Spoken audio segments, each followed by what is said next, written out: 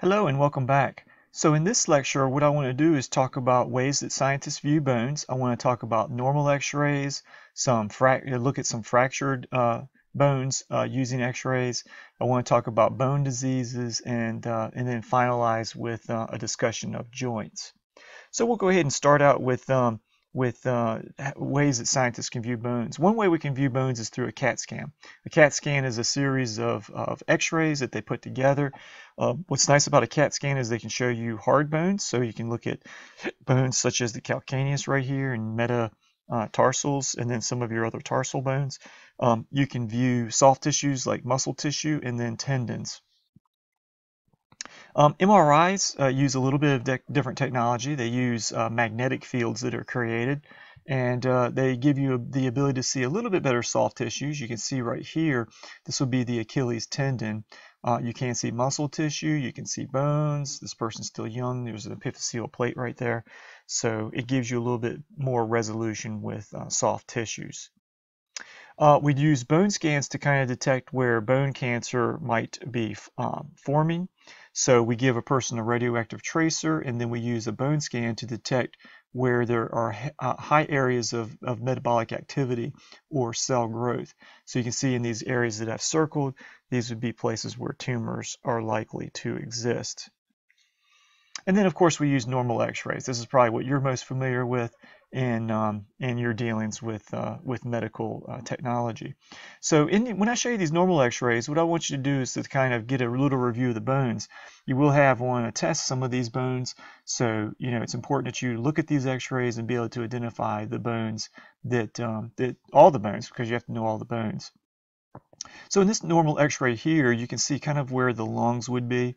So this is the left lung and then the right lung over here. The heart's kind of off to the side just a little bit to the left side.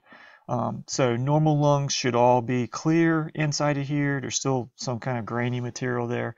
So I'm not sure what that is, but it should be nice and clear. A couple bones that you can see the clavicle here, you can see the scapula through, you can see the humerus. This is the humerus over here. These are cervical vertebrae, and then I can't see them, but thoracic vertebrae, of course, would be down in here. I can see ribs, and that's about what I can see in this particular x-ray. So this is a skull, and an x-ray of a skull. You can see the occipital bone, you can see the parietal bone, you can see the frontal bone, you can see the maxilla, mandible, cervical vertebrae. All these vertebrae here are cervical. 1, 2, 3, 4, 5, 6. So all of these are cervical vertebrae. I can see the spinous process. And then coming towards you, I can see the transverse processes right there, and that's the body of the vertebrae. I can also see intervertebral discs. These will be located right here. So right here would be intervertebral discs. And then I can see various sinuses here, and here, and here, and here. So you can see some of the sinuses of the face. This is just a better view of the sinuses, showing you the frontal, the ethmoid, the maxillary, sphenoid. And you can see there are wisdom teeth here. They appear to be either still in there or slightly coming out. And you can see normal teeth. This is kind of cool. You can kind of see the kind of the tooth as it's sitting in the bone, and some of the pulp area where the nerves and blood vessels come into the tooth. So moving down a little bit, we can see lumbar vertebrae, and so eventually the sacrum would be right in this area here, and then your little tailbone would be back over here. I can see coxal bones, so this is one pelvic bone right here. You can see the obturator foramen. The acetabulum is the place where the head of the femur comes in and joins with the pelvic bone, and that's the head of the femur right there. So this bone right here would be femur. So those are some things you can see in this particular graphic. So this would be a hand. I really won't really ask you to do carpals, like individual carpals. I'll have a picture of that for you to do for testing purposes. But those are your carpals, your metacarpals, and then these are your phalanges. So you have the distal, middle, and proximal phalanx. So those are your phalanges. And then we have, since this is the thumb over here, in line with the thumb would be the radius and then the ulna would be over here. So this would be the radius over here, and this would be the ulna over here. Okay, the ulna is aligned with the pinky finger. So this is showing you the ulna. So here's the ulna right here, and then the radius is right here. So that's the radius. That's the olecranon process right there, head of the radius. You then have the humerus coming down in this particular picture. And you can see some of the soft tissues here. It's just a back view of the arm here, so you can see the olecranon process, which is right here. And of course you have radius, ulna, humerus. So this is a posterior view of the knee over here. The patella you can see over here, and you can see so it's like you're looking through the bone, seeing the patella. Here you have the femur and the tibia and the fibula over here. And then so over here you have a leg, and this happens to be the right leg. So you can see some of the tarsals. Calcaneus is really easy to see. And then you can see some of the metatarsals there. Here's the kneecap, and here's the femur, and here's the tibia and the fibula coming together and articulating. So this is just a foot showing you in some different locations. We have the tarsals all up in here, and we do have the tibia and fibula that you can basically see right in here. Over here we have the big toe, 2 phalanges. Here we have metatarsals, and then the tarsals begin down here. So now I'm going to go through and show you a few of the abnormal x-rays. These will be ones where you have breaks or fractures. So this is a fractured frontal bone. You can see a little crack right there. This is a nail gun accident where you have a nail going through the cranium. And of course you can see cervical vertebrae, occipital, parietal, frontal, teeth, mandible. Again, nail gun accident. This one just went through the face. It didn't even enter into really the brain tissue. So that was pretty lucky. This is a fishing spear, a 3-foot fishing spear that's gone through a person's cranium. So there's lots of accidents that people can have for sure. This is just showing a reconstructed skull. The fractured nature of this, it's just amazing how much medical technology can help people out. So here we have a cavity, and this is under a tooth. You can see kind of the root of the tooth, and there's the little pulp cavity going up through there that that has nerves and blood vessels coming through. You can see them right there really easily. And this is a cavity. So this has been filled, or a filling. You can see a filling up here as well. So this is what normal teeth look like. You can see the whole tooth. It's actually into this. It's into the mandible or maxilla, and this is the pulp cavity back up in here. Okay, so this is where the nerves and blood vessels would be that feed the tooth.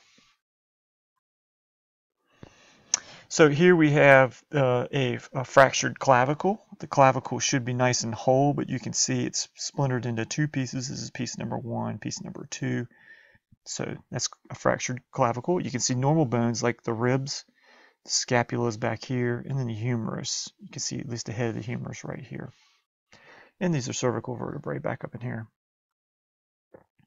This is just showing you them putting a clavicle back together using a series of metal rods and screws. This appears to be I'm not a doctor, but this appears to be a green stick fracture. Probably the force or trauma occurred this way, and then it bowed and broke the bone on the opposite side. I can't see, it looks like this person's young. I can see little growth lines right there. So this is probably a green stick fracture there of the ulna and the radius. This is really broken into multiple pieces, so kind of a comminuted fracture there. and this would be the ulna here, because I can see the elbow, the olecranon process, and this would be the radius over here. It appears there is some trauma over here as well with your metatarsals. Okay, so this to me appears to be a spiral fracture. So you have tension that's spiraled the bone and broken the humerus here. I can see the ulna and the radius. And this is a kind of a humerus joint replacement. So they've taken and removed the head of the humerus and part of the scapula, and they're articulating it now with a new prosthesis. Probably it's either Teflon or metallic in nature. So that's basically drilled into and placed into the bone, and then that is the new joint that is created. So this is just showing you how we can use metal rods and pins to put a femur back together. This is just a comminuted fracture of the femur. And it's just showing you some screws that they put into a tibia there. This is the fibula, tibia, femur, patella. So this is a total knee replacement. So we will take out part of the femur, grind it out, put in a replacement joint or a replacement part, usually made out of Teflon, stainless steel, or other materials. Here we shaved off the tibia, and we now have an insertion between those two. So the patella they leave in place, and that's called a total knee replacement. What do you see wrong with this picture? Yeah, so you notice there's no kneecaps. So this person doesn't have kneecaps. This is the epiphyseal plate, so that you can tell this person's a young person. This is the femur, the tibia, and the fibula. This is a total hip replacement. They'll shave out the acetabulum of the pelvic bone. They'll then cut off the femur. So the femur used to be, here. They cut all that out and inserted a stainless steel or Teflon replacement part. You can see the threaded screws where they screw this this cup into the pelvic bone. So that's kind of cool. You can see symphysis pubis right there, obturator foramen. Just another total hip replacement. The screws go right into that cavity there, which is kind of interesting. So this is a dislocated ankle. So you can see that the bones here have slipped across, and this would be the tibia, and this would be the fibula over here, and the tibia is just separated from where it articulates with the tarsals. I can see real nice the calcaneus there and the talus, and these would be your other tarsal bones here. Just showing you a screw through the calcaneus, kind of interesting. They must have had a major trauma there. And these are some metatarsals, phalanges, and some of the other tarsals. So this is showing arthritic bones. You can see the little swelling there of the bones, the little swelling there, just swollen. Each one of these joints is swollen, and that represents, bone material growing out and arthritis happening. This is an old person's foot. There's no growth lines that I can see, but I can see metatarsals and phalanges pretty easily. So this is a fractured metatarsal. Wearing high heel shoes is not so good for you, especially these. Wow, they look like they're 4-inch stilettos. But you can see it puts an unusual pressure that on this joint here between the metatarsal and the phalange. So it's a very easy way to put extra stress on that and damage that particular joint. I just thought it's kind of interesting looking at animal skeletons as well. And the top one is of a dog that ate a little plastic toy. So that's kind of cool. And it's in its intestines. And you can see here a human has a key in their intestines. I don't know if they swallowed it or it was inserted in the other direction. This right here represents a compressed vertebrae. See, it's fractured, it's been compressed and fractured. Intervertebral discs can be seen right there. this will be the body of the vertebrae. Scoliosis is a relatively common condition where you have a flexure of a lateral flexure of the vertebrae. Vertebrae should be nice and vertically oriented and not flexed to one side or the other. This person had a rod put in, so scoliosis can be corrected by putting rods in, or through the use of exercise and physical therapy, and perhaps even braces. So you can just see here the scoliosis of the spine. Lots of vertebrae you can see here. You can see cervical vertebrae, thoracic vertebrae, and lumbar vertebrae, ribs, clavicle, humerus, scapula. So lots of good things that you can see in this particular diagram. You don't want scoliosis to go too long because it will continue to bow, and gravity will pull it so that you lose vertical height, and it could be problematic later on. So rickets is where you have a deficiency in vitamin D, and you can't absorb calcium. So the bones will actually become flexible. If you remember back in the lab, we did a lab where we put bones in acid, and we found that the bones in acid, all the hydroxyapatite crystals are dissolved, and the bone is flexible because only the collagen matrix is left over.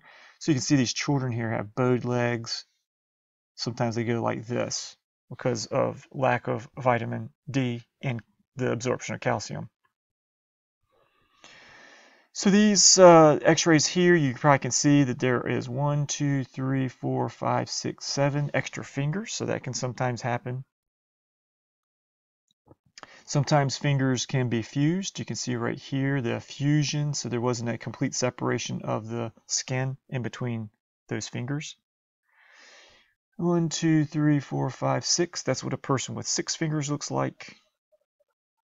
Typically, the extra finger is non-functional because there are no real muscles attached to it where it can do any work. This is clubfoot, and it's just an abnormal growing of the bones. That's what clubfoot looks like under an x-ray. From the outside, this is what arthritis looks like. So you have swellings and nodules that form. This is what it looks like under the x-ray.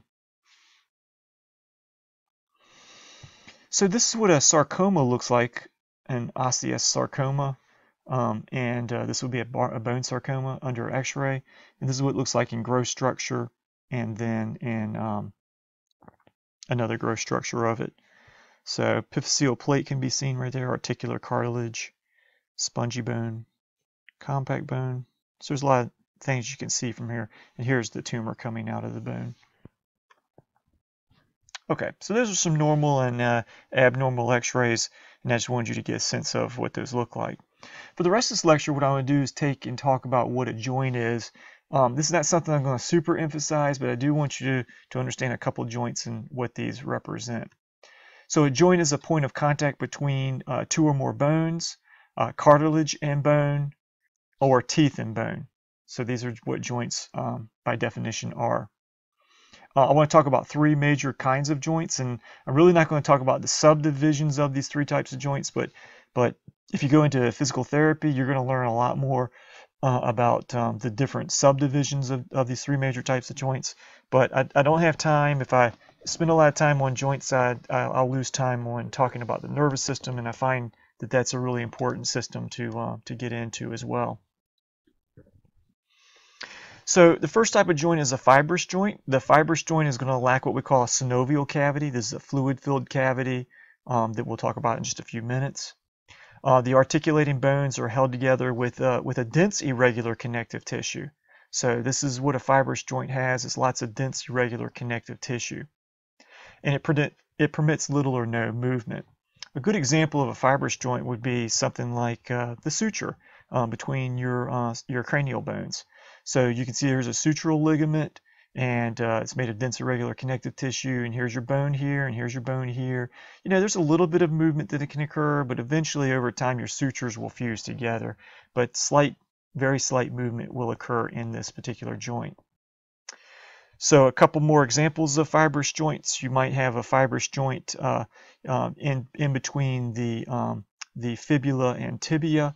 So this material here would be creating a joint that's not real super flexible, very little movement occurs, but it does connect those bones together to make them stronger.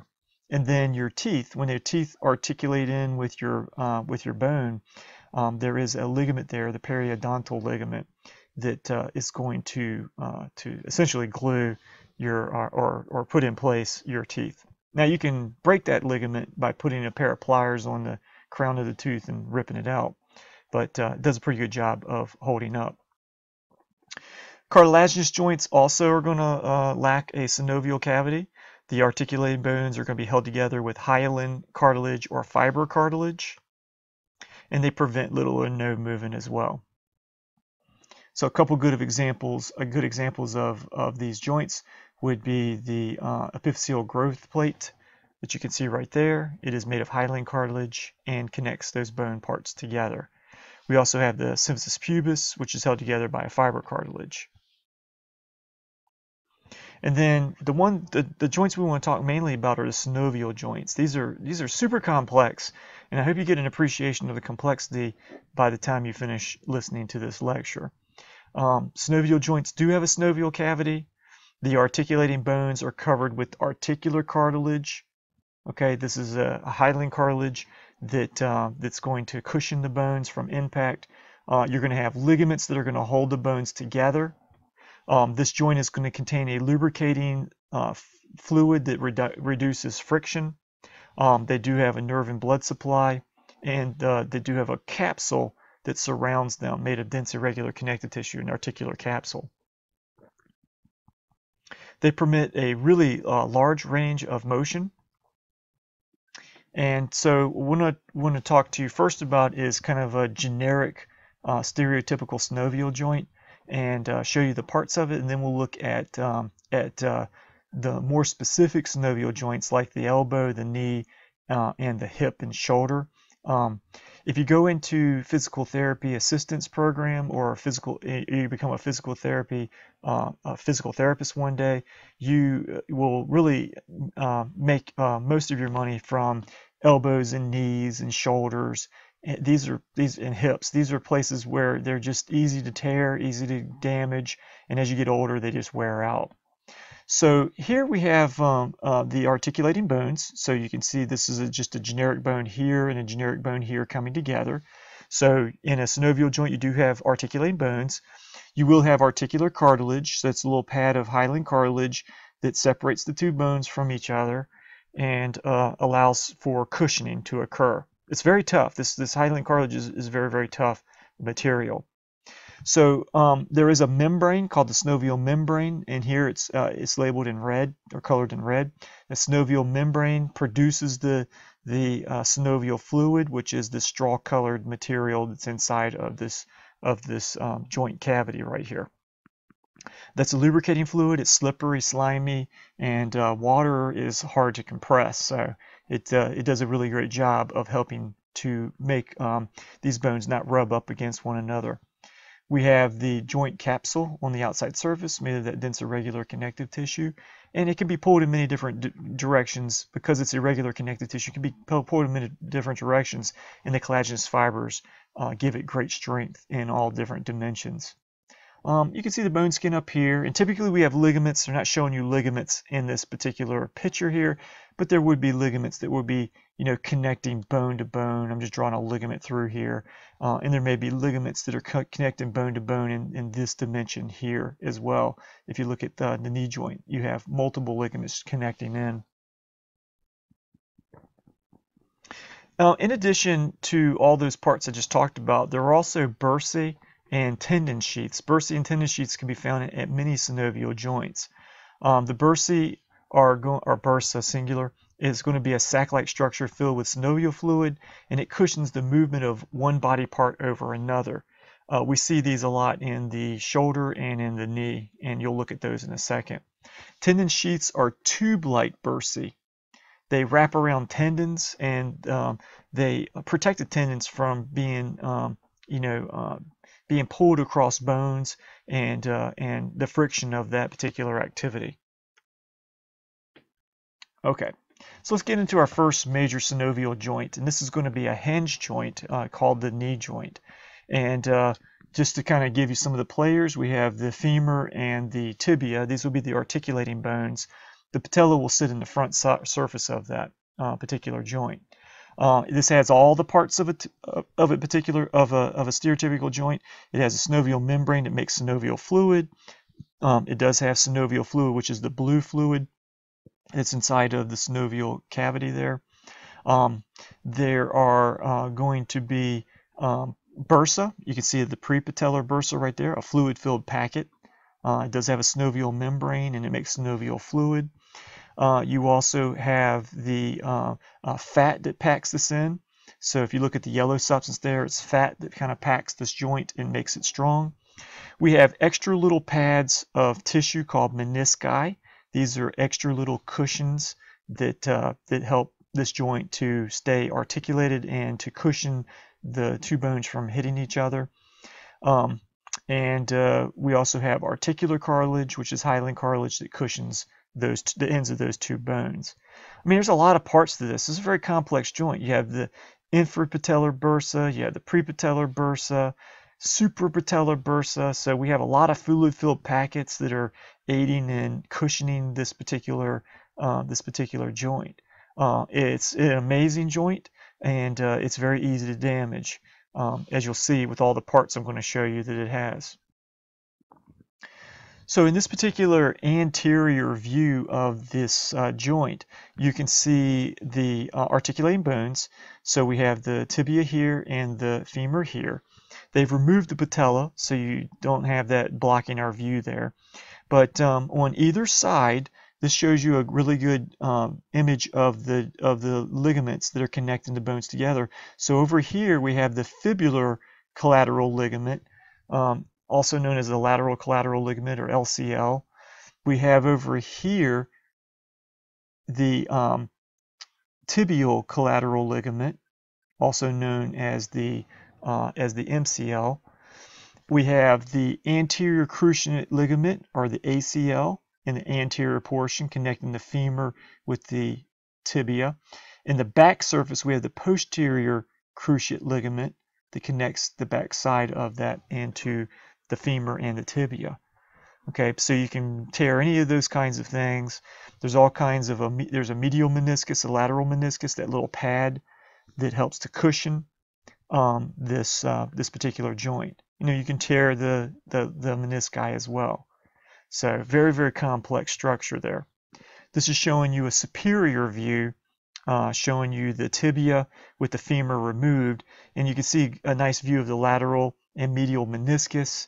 You can see the cut tibial collateral ligament and fibular collateral ligament, and then you can see the anterior cruciate and the posterior cruciate. These have been cut, so you can see how they articulate in.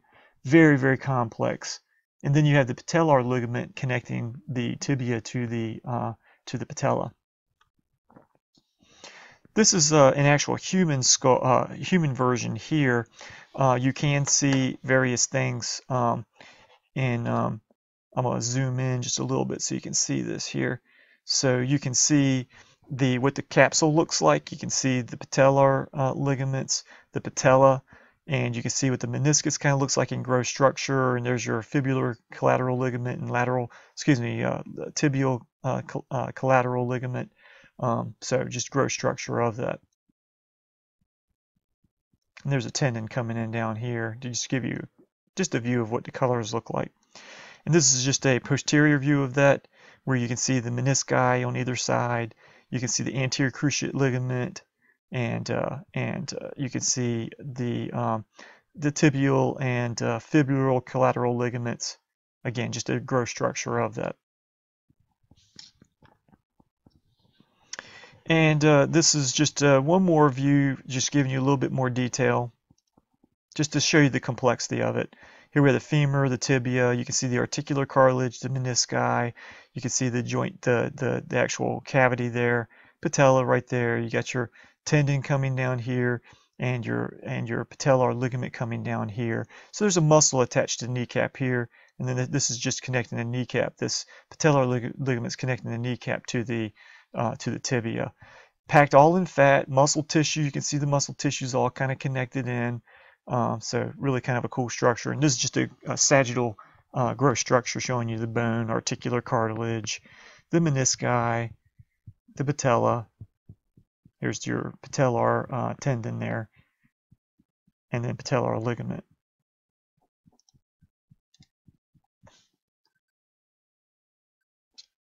Okay, I could go on and on and on about complexity of it. I mean, so you can see now when we put more superficial stuff on top of it, you can see the various structures like the femur, the patella, the tibia. You can see how these things connect in, which is kind of nice. Here you have your patellar ligament there, and then your little tendon that connects the upper leg muscles to the patella. So you can see muscle tissue kind of coming in and surrounding this thing. You have your various ligaments that are all in there. So just an amazingly complex. Look at the back surface of it. Just amazingly complex joint. So another ball and socket joint would be the first ball and socket joint we'll talk about will be the one that is your shoulder joint. So the shoulder joint does have all the same parts as any typical synovial joint. You have your synovial membrane making your synovial fluid. Here's the actual synovial cavity right in here. You have your articular cartilage on the ends of your bones, articular cartilage here that are on the inside surface of the scapula. We have the scapula over here, clavicle over here. We do have the bursa. We do have a joint capsule covering the whole thing, and then there's ligaments that are not shown in this particular view. So, like the knee joint, the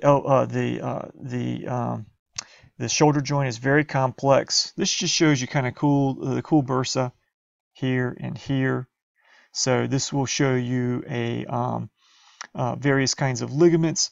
Look at all the ligaments. I'm not going to require you to know all these connections in. It's just a little bit of an overkill for this review class or overview class.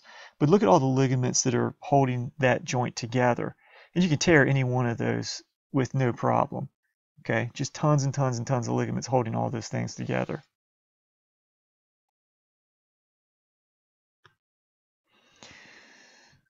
This is just showing you kind of a frontal plane of it. So if we took and did a frontal plane, you can see the head of the humerus and how it articulates with the scapula.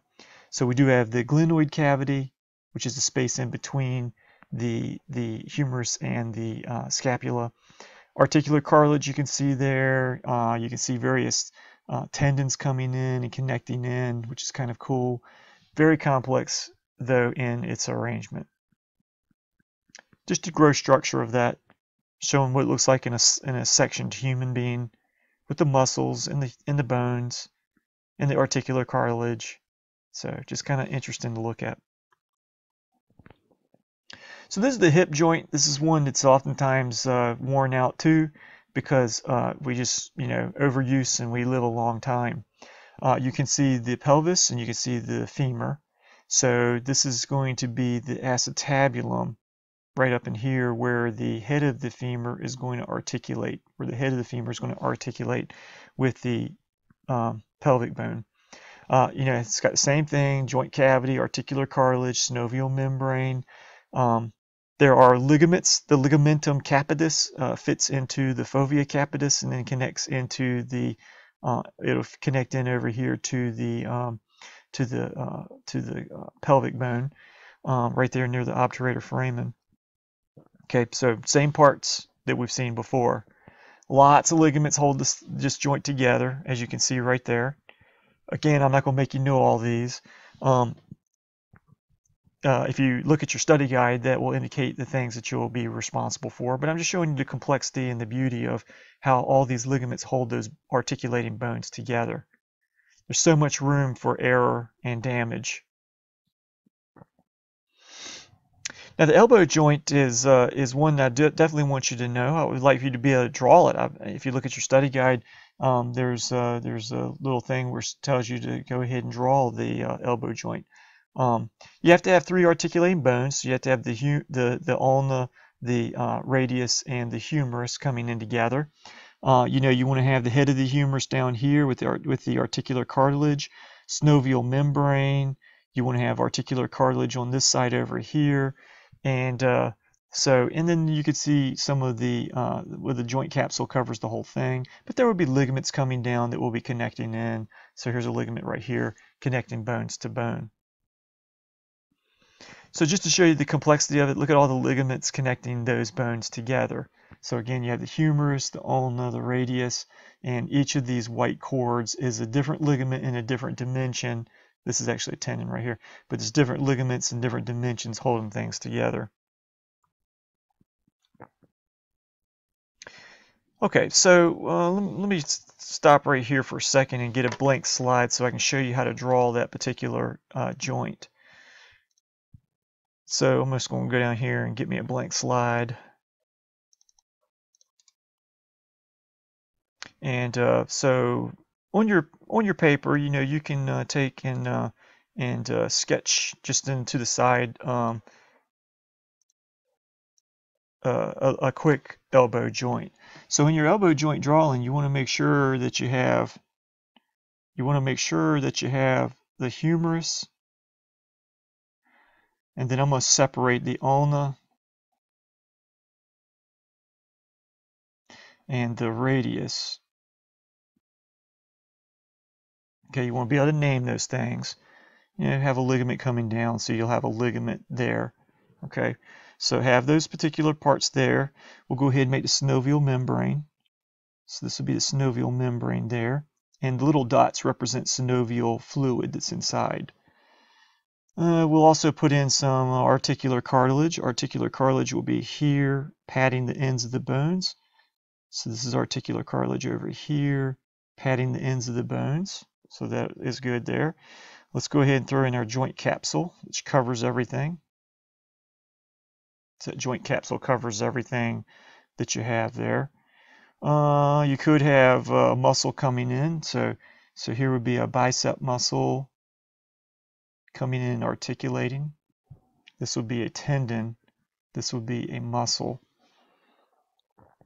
You could also have one more ligament coming over here. So this would be a ligament coming in over here. So this would be a ligament. And if we named all these things, this would be the joint capsule, synovial membrane. The green stuff is articular cartilage. Have the humerus, ulna, radius.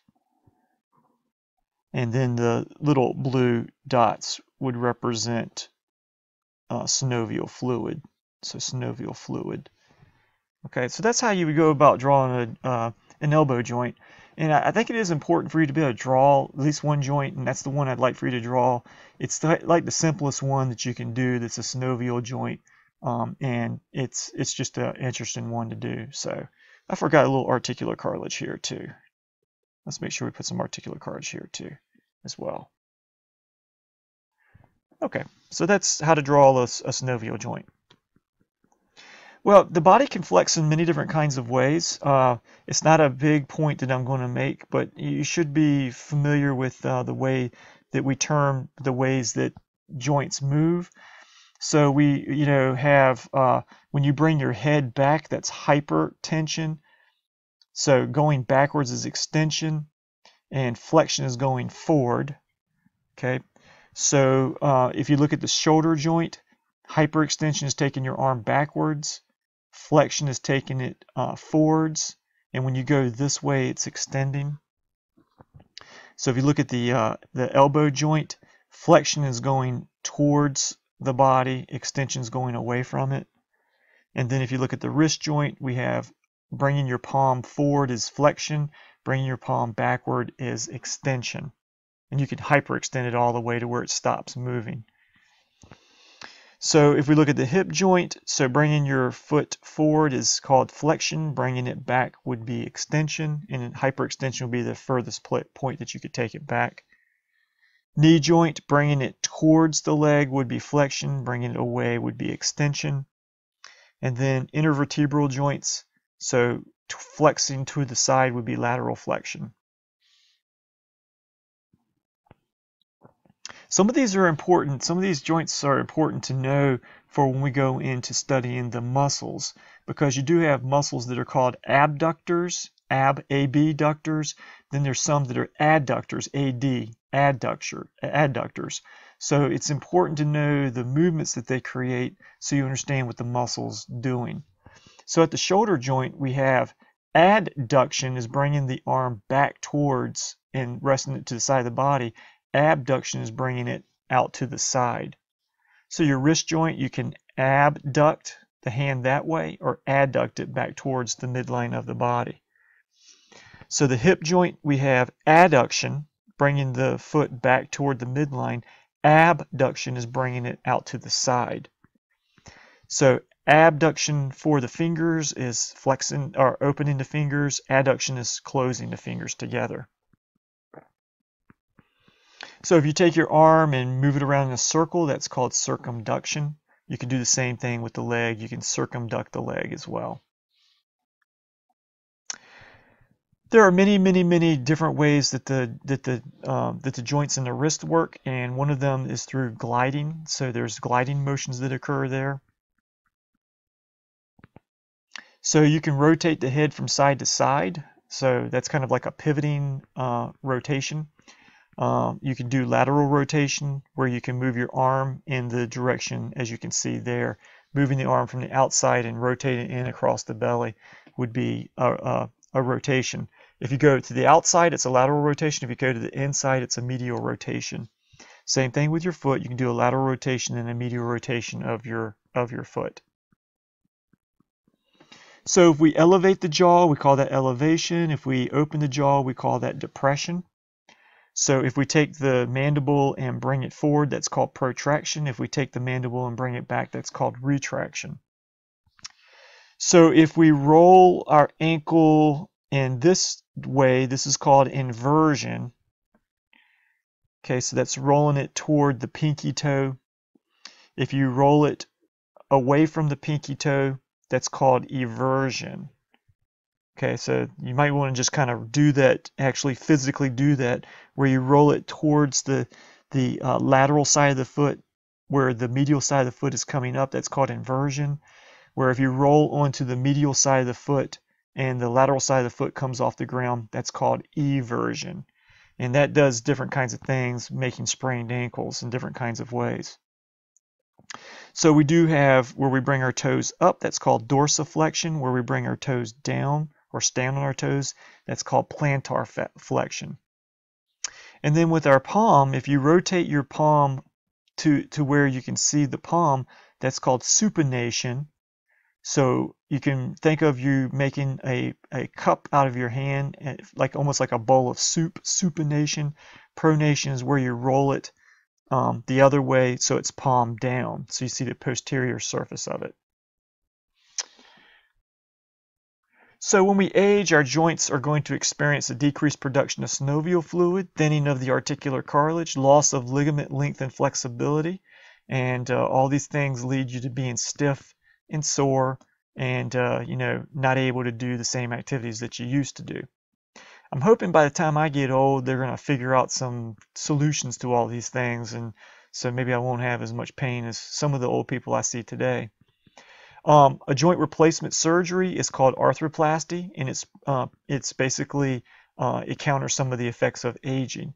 So arthroplasty could be things like total hip replacements, or shoulder replacements, or knee replacements, and it's where they take a new artificial joint and they cut and remove the old parts and then insert the new parts. So that's an arthroplasty. We can do that with also any of your major synovial joints. We can do have that replaced. So you can see they come in and just remove all these materials, put in the replacement materials, surgically implant them. You heal over the course of a couple of months, and you're good to go. Okay, well, that was a quick little view of x-rays.